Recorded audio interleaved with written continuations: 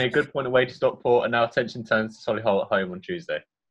Yeah, no, look, I think that we weren't great on Saturday by our standards, but to get a point is something that we haven't been able to do before. We haven't played games before where we've been poor and then get something out of it. And I think the effort, I can't fault the effort. The lads dug in. We were resolute. We were resilient, and I think that we're all the first to admit that with the ball we weren't anywhere near as good as we normally are. So, as I said, to come away with a point against one of the teams that, to be honest, I think they'll be up there, if not the team that wins the league this year. So, no, a great result for us.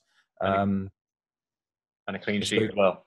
Yeah, and look, Mitch made 2 or 3 very crucial saves. One at the end of the first half, obviously the penalty save, and he makes one. There's a little deflection just before the penalty, and I think that when you've got those players that are capable of doing those things, listen, you've always got a chance, and obviously that sets us up nicely for Solihull.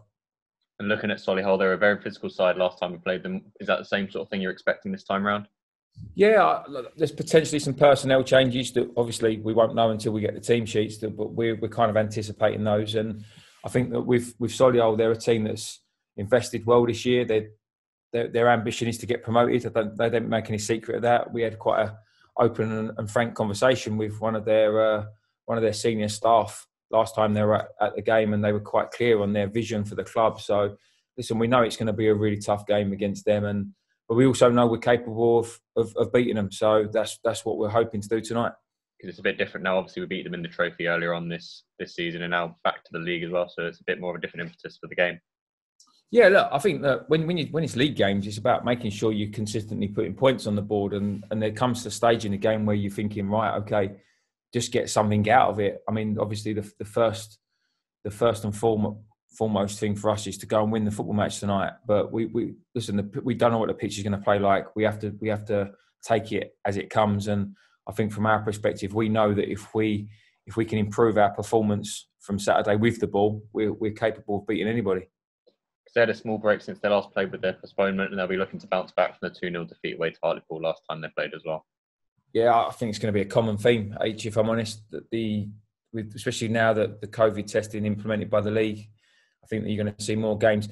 In fact, we haven't really got many Tuesdays left. I think we've got 2 Tuesdays left between now and the end of the season. We're not playing, and we've played 21 games. So I think you're going to be seeing teams playing Saturday, Tuesday, Thursday quite soon. And obviously, for our perspective, we want to keep the games going, and so we don't have any breaks. I mean, it can work both ways for you. That might help them with a couple of little niggly injuries. It might knock them out of their stride. So listen, I think we just have to wait and see what they bring to the table.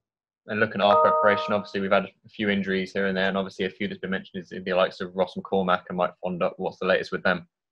So as it stands at the moment, Mike Fondop, we're not in a financial position to offer him an extension to his contract. So until anything changes in that department, that's how that will stand. Ross McCormack, yeah, he's not far away. He's back running. He's doing some ball work yesterday in training. So look, he's not far away. I think you'll probably see Ross, Kins and Craig Tanner. I don't think there'll be too much apart between those 3 returning. Which will be a good sight for fans to see as well. Not having 3 new players. I mean, we haven't had Kins we haven't had at all. Tanner we only had for 6 games, and Ross had a first half appearance against Woking, and I know he had a substitute appearance away at Dover, but we haven't seen them. So yeah, it's going to be like having 3 brand new players. And we'll be looking to continue our good home form recently, especially with the win against Barnet last time we played here. Yeah, you want to make. It's hard to make a venue a fortress when you haven't got any fans in it, and I think that always makes them a little bit of like a shell of a stadium as opposed to the atmosphere that can be created. But if we can get points on the road like we did on Saturday and then be consistent at home, I think you've got a chance of pushing yourselves up the table. And I think that's the message that we've sent to the lads this morning.